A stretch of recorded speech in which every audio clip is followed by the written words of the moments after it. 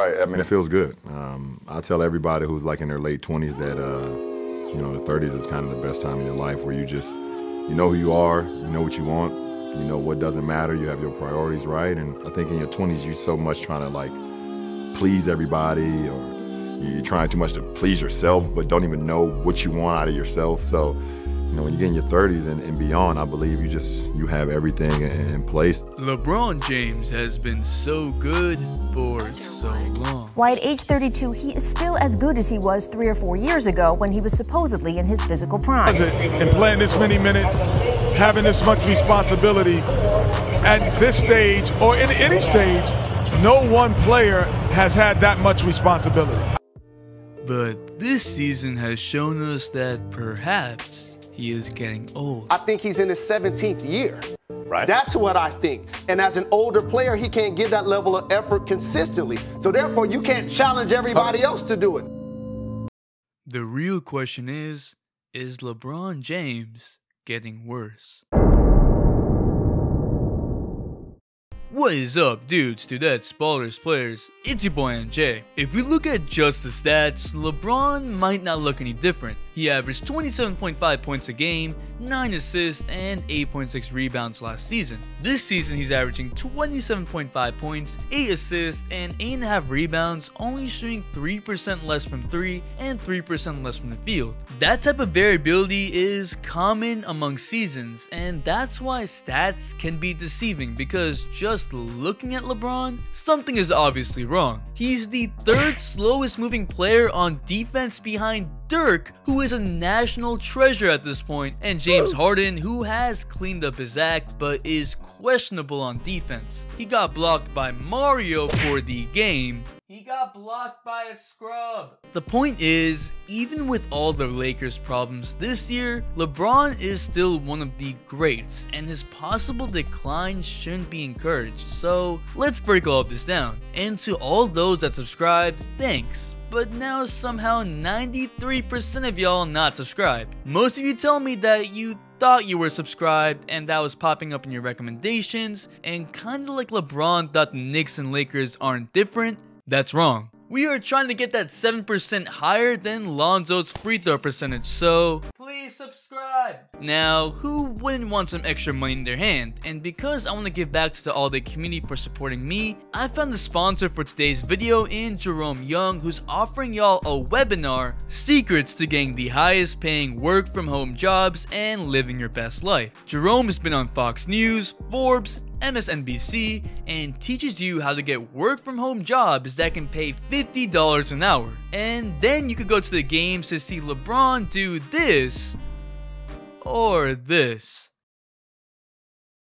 This week he's offering a valuable webinar for free for the first 1,000 people who sign up from this channel at the link in the description, so check him out. It's free, teaches you stuff online, and it helps the channel out. LeBron has been so good for so long, and even this season he's still one of the best players in the world. But last season there was debate on whether LeBron was somehow getting better in his 15th season with a not so great roster, because he averaged a career high in assists while still averaging 27 a game. And then in the playoffs, LeBron also went bonkers, hitting game winners, making Toronto LeBronto. He made them his big. He averaged 34, 9, and 9 in the playoffs. The Cavs went 50 and 32 with LeBron playing all 82 games at the age of 33, playing the most minutes in the NBA, and went through the Eastern Conference to make the NBA Finals. His usage rate was 30.6 last season, and this season is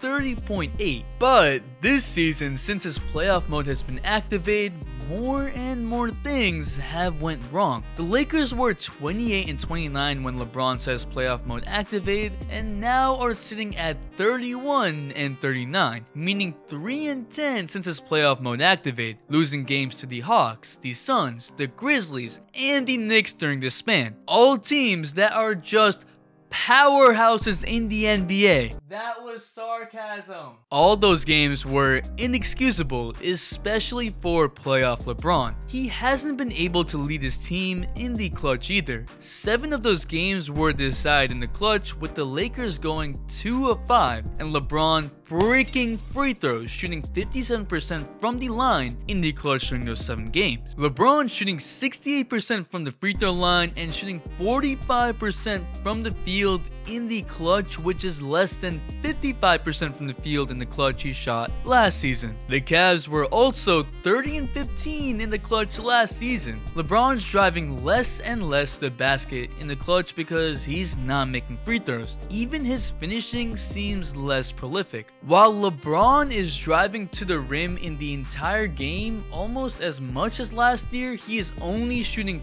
54% on the drive versus 60% from last season. He just had his worst offensive quarter in his career. All this is visible, and that is what the eye test shows on the offensive side of things. It's not too major, but it definitely is not LeBron from last year.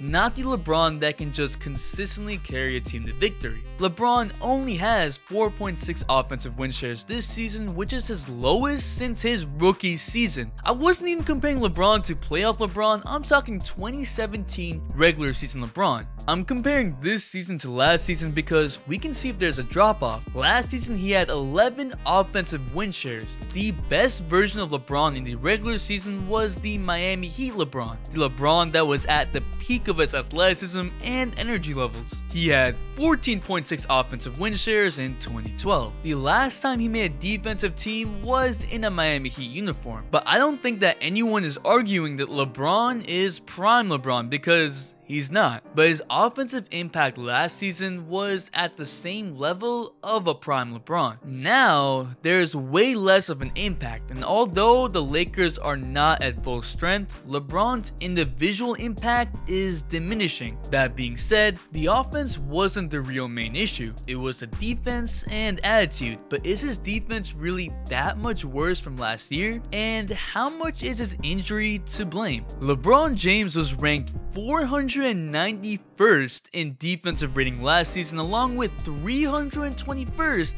in defensive win shares. Yeah, LeBron was not good defensively. He was horrible. But it seemed like it was an effort issue. He was taking possessions off and just not really trying. He's 255th in defensive rating this year and 41st in defensive win shares, more than doubling his win shares from last season. But those stats don't tell the whole truth. LeBron is barely moving laterally on defense. He failed to switch, fails to rotate, provide help defense, but he was doing that last season too. He's not the Miami Heat LeBron that could spend energy on both ends, even if defense is winning basketball and you need to play defense. The mistakes on the defensive end are more compounded because he's in LA, and because the Lakers are losing so much, every little thing is scrutinized. LeBron in the playoffs ends up providing more on-ball defense in crucial spurts, but even last year's playoffs didn't show too much defense. It definitely wasn't this horrid defense that he's shown the past 2 seasons, and he definitely wasn't a liability on the defensive end. This year, being defended by LeBron is a good thing for the offense. Everyone wants to go at LeBron before and after the groin injury.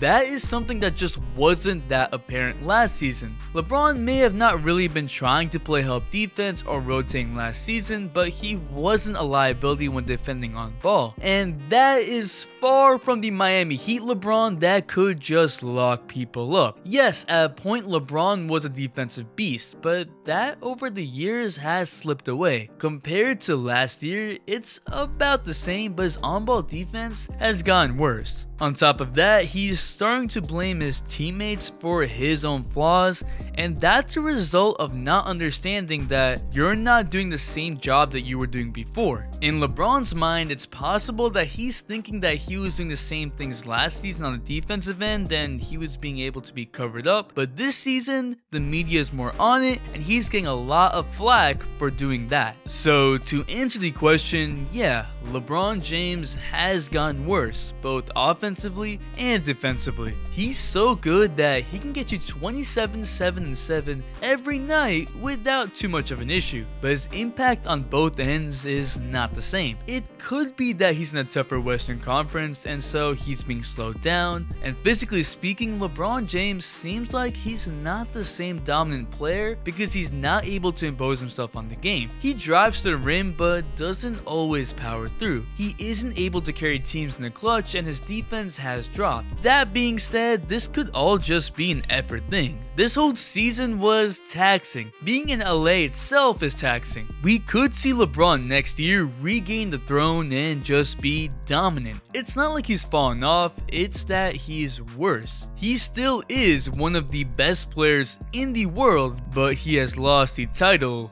of best player in the world, and that in itself should be a sign that LeBron James has gotten worse. But what do you think? Has LeBron gotten worse? Will LeBron come back stronger next season? Drop a like for LeBron cause he still is a great player. And to the 93% that ain't subscribed, subscribe! We're trying to get that 7% higher than Lonzo's free throw percentage. Shout out to Jerome Young and his webinar that can help you get jobs and make more money. The Instagram shout of the day goes to Andrew, and the all-day notifications watch shout goes to SV Boy. Thanks for the all-day support. Make sure to bell for all-day notifications, and if you're not a sub, hit that subscribe button to join the all-day community for more fire content, all-day support. It's your boy MJ. We out. Just hop in my spaceship, no.